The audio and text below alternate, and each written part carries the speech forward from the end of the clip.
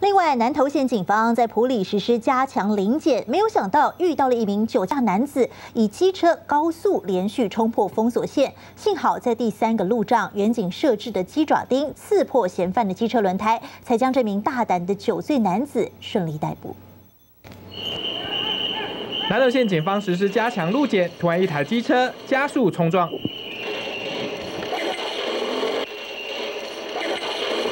警方吹哨子要求骑机车男子停车，但他继续闯关。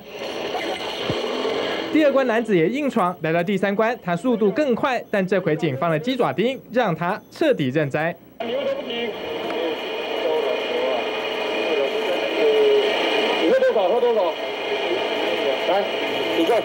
大胆冲撞男子死命不回答重点，但警方还是将他抓过来酒测，果然超过标准值。